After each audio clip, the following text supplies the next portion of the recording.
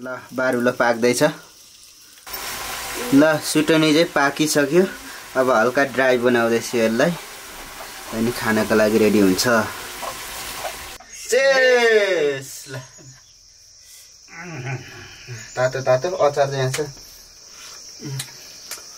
सेतो खाले सुटनी हो यो चाहिँ, रातो खाले पनि हुन्छ तर हाम्रोतिर चाहिँ धेरै जसो सेतो खाले हुन्छ।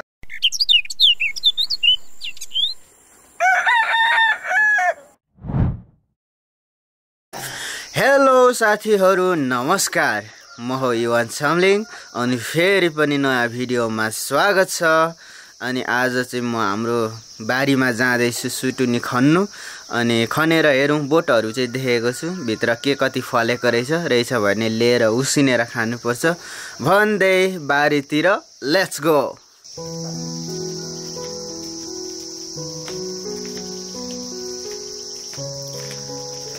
ल दर्शकबिन, यो मैले पछाडि बोकेको चाहिँ कोदाली हो, तपाईहरुलाई थाहा भएकै कुरा हो।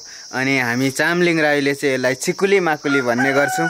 तपाईहरुले के भन्नुहुन्छ त कमेन्ट गर्न सक्नुहुन्छ।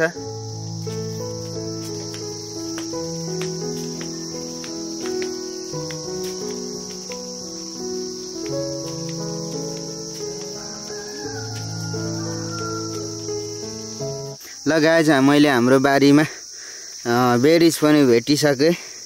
यो चाहिँ खान पनि मिल्छ। यसलाई चाहिँ हाम्रो किराती कुराबाट बोक्खा हाइमासी भनेर भन्ने गरिन्छ। बोक्खा भनेको माटो, हाइमासी भनेको बेरिज। बोक्खा हाइमासी खान पनि मिल्छ। तीनटा फलेको रहेछ, खानु त्यस्तो धेरै मिठो हुँदैन। देख्दाखेरि चाहिँ रातो रातो मतलब स्विट छ होला भनेर सोचे तापनि त्यस्तो धेरै स्विट हुँदैन। जस खान चाहिँ मिल्छ।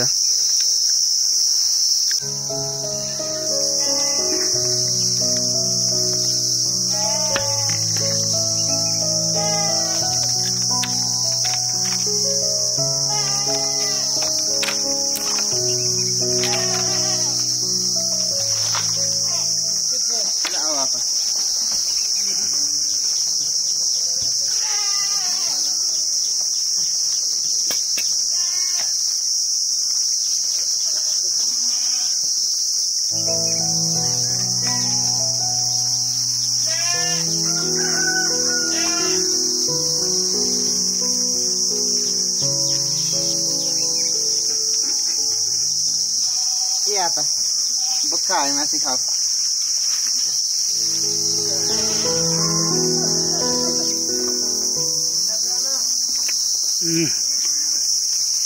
मिठो रहेछ। ए हाम्रो अस्ति बिहाको बाख्रा पाठाहरू घाँसपात गर्दैछ हाम्रो दाजुले। अनि यही हो सुटनीको बोट चाहिँ। अब यसको फेद खोजेर खन्नुपर्छ। यता छ है सुटुनीको बोटहरू। बेलो, यसलाई चाहिँ बेलो पनि भनिन्छ। यसको फेदमा कतिको फलेको छ, माउहरू छ होला, फलेको छ होला भनेर आएको छ होला, आई होप। अनि एक अर्को चिज, अनि अर्को कुरा नि तपाईँहरूलाई देखाइहाल्नु पर्यो। यहाँ मैले पालेको छु को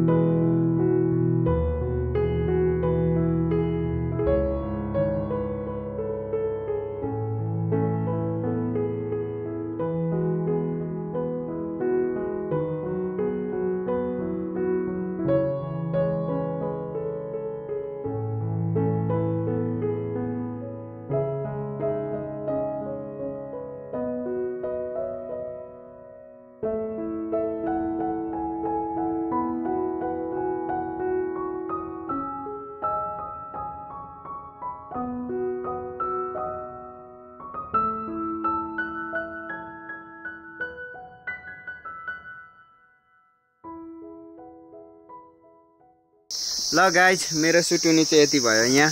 अब यसलाई घर लगेर राख्छु अनि पर अर्को ठाउँ पनि छ त्यहाँ पनि हेर्छु, छ भने तपाईहरुलाई देखाउँछु। बिफोर द्याट तपाईहरुलाई म अर्को कुरा देखाउँदैछु।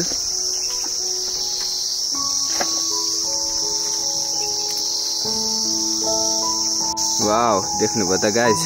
अब यसलाई पनि काटेर लगेर भुटेर खानुपर्छ। सो स्याड गाइज, मैले अघि यहाँनिर खनेर रेकर्ड गरेको भिडियो चाहिँ रेकर्ड भएछ, अडियो रेकर्ड भएन रहेछ, भिडियो क्लिप मात्रै छ। अब त्यसैलाई लगेर बनाउनु त बनाउँछु। अब दाजु पनि आइपुगेछ, हाम्रो दाजुले मुसुक्दै काटिदिन्छ अनि रातो बारुलो लगेर एकैचोटि खानुपर्छ।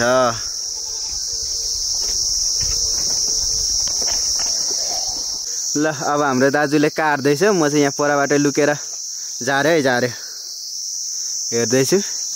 यसो काट्नुपर्छ बारुलो चाहिँ। अब भुइँमा झरेकोलाई फुल्दाएर फ्याक्छिन है। ए माउसरीको चाका आयो भने त नि मलाई चिल्छ। ल फात्तै झिकी पो हाल्यो त। के कतिको भरिलो रहेछ। माउहरू कता गयो? भागो पो। भुनभुनाएन पनि त है। ए अहिले जारै छु, बिहानै भएर केरा झन् भागेछ। यति पो रहेछ है। ए भरिलो रहेछ तर। ल गाइस, यति भए पनि मुख मिठो हुन्छ अहिले। भरिलै रहेछ रहने चाहिँ।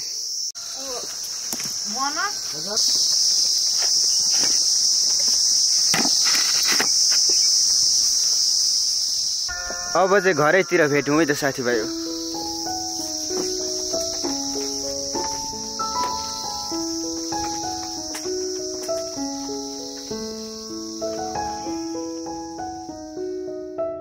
ल गाइस, म चाहिँ अहिले घर आइपुगेँ अनि हाम्रो भाउजू पनि आइपुग्नु भएछ रे। यहाँ पकाउँदै हुनुहुन्छ भात तिउन। अनि मैले यत्रो मुसुक्दै लिएर आएको त उ त्यहाँ पर अरिङ्गाल छ भन्ने सुन्नमा आयो। अब म अरिङ्गाल हेर्न जाँदैछु, तर उत्तिसको टुप्पामा छ अरे। देख्यो भने तपाईहरुलाई पनि देखाउँछु। ल माथि टुप्पामा रहेछ, उत्तिसको टुप्पामा। यत्रो उत्तिसको रुख रहेछ। यो चाहिँ फेरि यसको टुप्पैमा रहेछ। यत्तिको हाइटमा रहेछ। म आफू गएको पनि देखिरहेछ, तर यो कालै हो अथवा रातो हो भनेर छुट्याउनु चाहिँ अलिक डिफिकल्ट रहेछ। ल गाइस, पर चाहिँ छुट्याउनु भेटिएन। सानो बोटहरू रहेछ, त्यहाँनिर तुन्द्रे यसमा फलेको छैन होला भनेर खनिएन। अनि बोरी रहेछ, बोरी चाहिँ टिपेर आएको भरे तरकारी खानको लागि। अब अघि ल्याएको बिहानको सुटुनी चाहिँ उसिन्छु म।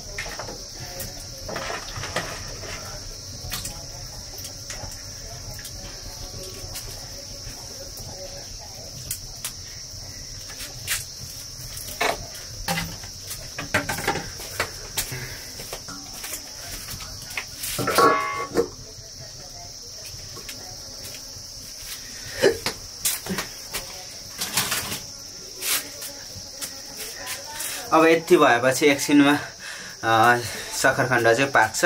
त्यो चिन्जेल बिहानको मुसुक्दै पनि छ, मुसुक्दै रेडी गर्छु। मुसुक्दै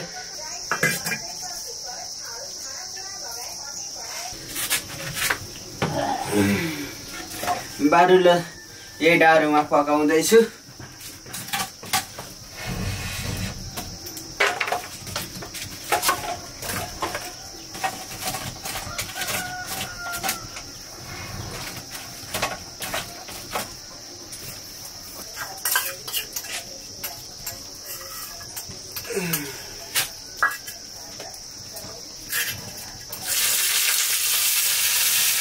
ल बारुलो पाक्दैछ। बारुलो खाने बेला पनि भयो। बारुलो चाहिँ यस्तो तरिकाले पाकेको छ। दबाई पनि हुन्छ यो चाहिँ एकदमै मिठो।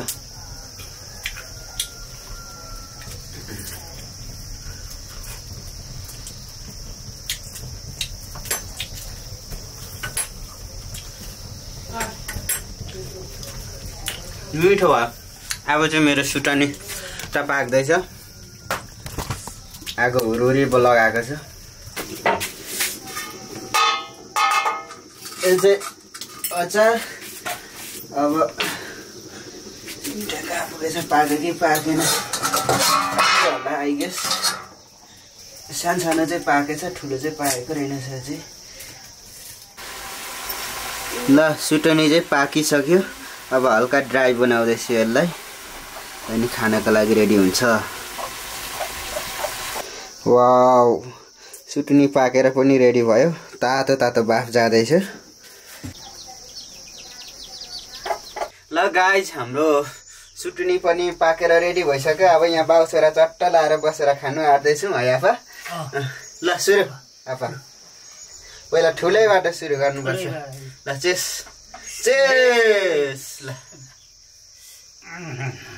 तातो तातो अचार चाहिँ यहाँ छ, पिरो छ कि नुन ल्याइदिउँ? चङ्सुरको अचार र कबिरे खोर्सानी पिसेको छु।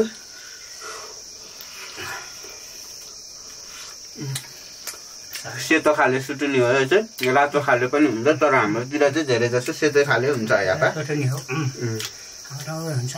भन्नेले कसैले सक्खरखण्ड पनि भन्छ, तर हामी चाहिँ गाउँघरमा सुटुनी भनेर भनिन्छ। मधेसमा सक्खरखण्ड भन्छ मधेसले चाहिँ। हाम्रो यता गाउँतिर पहाडतिर चाहिँ सुटुनी भनिन्छ, मधेसमा चाहिँ सक्खरखण्ड। अनि हाम्रो राई भाषाबाट चाहिँ हाम्रो चामलिङले चाहिँ हाम्रो भाषामा वाइखी वाइखी वाइखी भनिन्छ। इङ्ग्लिसमा चाहिँ स्विट पोटाटो खाँदैछौँ। वाइखी खायौँ है।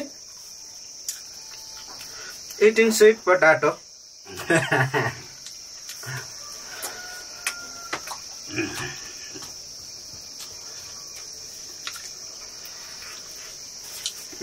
मिठो हो। काइदा भर्खरै बारीबाट खनेर ल्याएको, त्यही भएर एकदमै फ्रेस छ अनि एकदम मिठो। सहर बजारमा चाहिँ अलिकति कुनै कुनै हुनु लागिसकेकोहरू पनि बेचिरहेको हुन्छ। यो चाहिँ भर्खर खनिलेको भएर एकदम मिठो छ।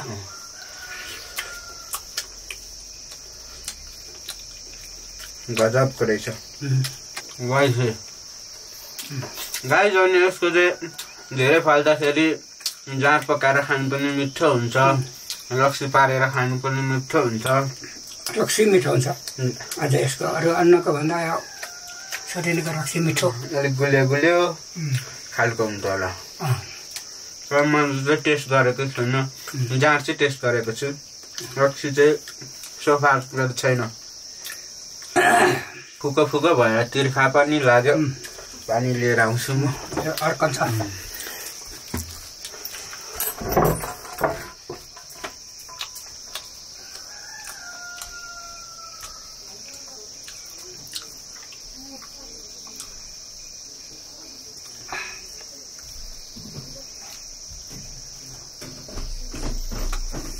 आउनु यहाँ बाहिर राख्दैछु तपाईँ। एउटा चाख्नु न।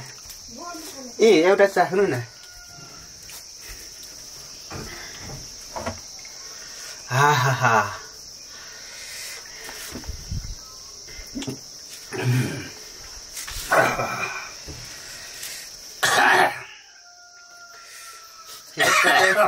बोक्रैसँग खाँदाखेरि पनि हुन्छ। मजाले नै मैले धुएको छु अनि मजाले वास गरिसके पछाडि चाहिँ धुएर बोक्रैसरी खाँदाखेरि पनि राम्रै हुन्छ।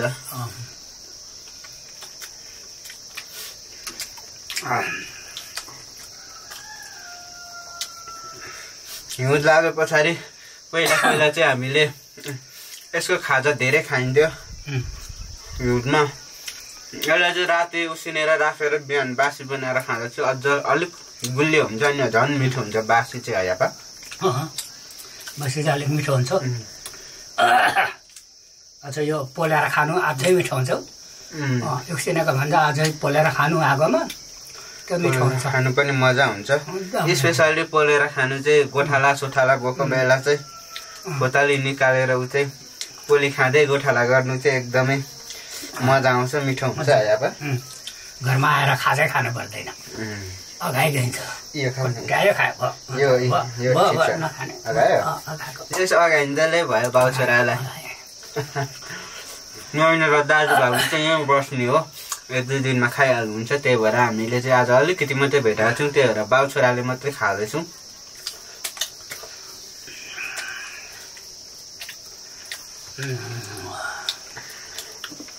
सो गाइज अब चाहिँ वाइफी पनि खाइसक्नु आँट्यो अलिकति बाँकी छ अनि खाँदा खाँदै अब म चाहिँ एकछिनसम्म खान्छु अनि भिडियो चाहिँ यतैतिर बन्द गर्नु पर्यो अनि आजलाई भिडियो चाहिँ यति नै हाम्रो वाइफी इटिङ भिडियो के कस्तो लाग्यो जसले सब्सक्राइब गरिदिनु भएको छ एकदमै धेरै धन्यवाद भन्न चाहन्छु अनि गर्नु भएको छैन र भिडियो हेर्दै हुनुहुन्छ भने गरिदिनु होला भन्दै अहिलेलाई भने म बिदा हुन्छु अर्को भिडियो लिएर फेरि आउने नै छु अहिलेलाई भने by by by by by by ठीक भाउजूलाई खानु न एउटै पुरै खानु